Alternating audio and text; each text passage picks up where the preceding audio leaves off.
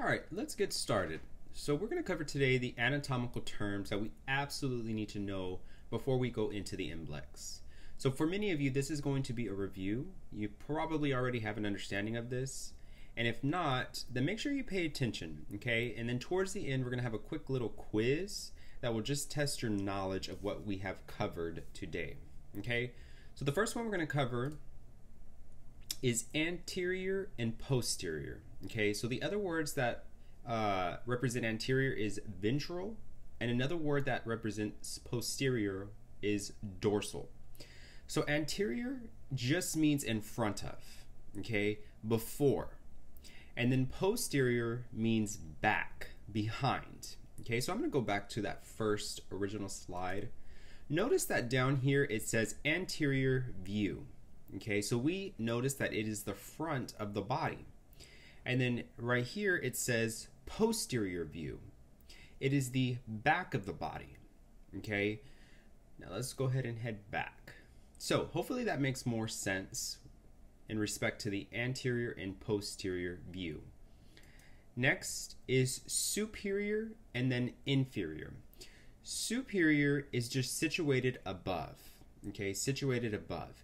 Inferior is situated below, lower, or beneath. So for instance, the head is superior to the feet. Okay. Another example is both knees bilaterally are inferior to the shoulders. Okay. The next one we have is medial and lateral. Now look right here, real small, you should see a midline. What this is an invisible line that runs down the middle of our bodies, okay? So medial is toward that midline, so going toward. Notice how this arrow is pointing towards the midline. And then lateral is directed toward the side, so it is going away from the midline. If you have a look over here, you'll see the lateral view of this body is just the side of the body. Okay, so for an example, the inner thighs, which is right here, is going to be medial towards the midline to the outer thighs. Okay, so the inner thighs are medial to the outer thighs. Next, we have proximal and distal. So proximal means that it's situated nearer. Anytime these words are in bold, that means it is a key word. Okay, so proximal is nearer to the center or midline of the body. So here's the center, here's the midline that we were talking about, the invisible line in the middle of our bodies. And so for example, the shoulders are proximal, closer to the midline, than the tips of the fingers.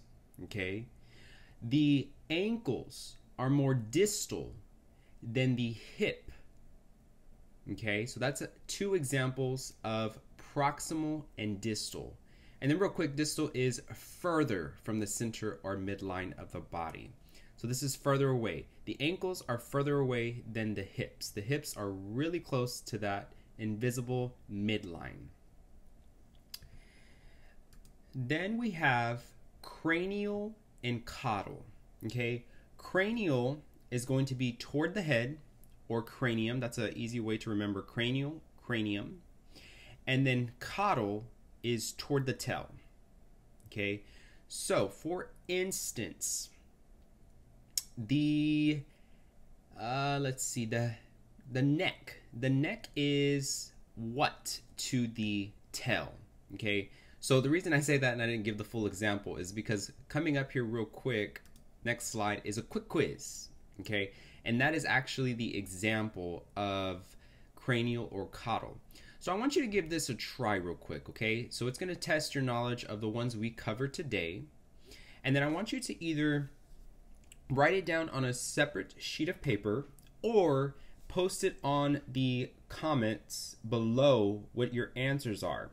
What I'm going to do is I'm going to post the correct answers in the description of this video. Now don't cheat, don't look at it first. I encourage you to try these out first and see how you did. Okay, so I hope this helps. We're going to cover some more videos like this with some more anatomical terms, any technical terms that we need to know before we go into the MBLEx. Okay, So hopefully this helps. If it did, subscribe, give me a thumbs up, and I will see you in the next video. All right, y'all have a wonderful week.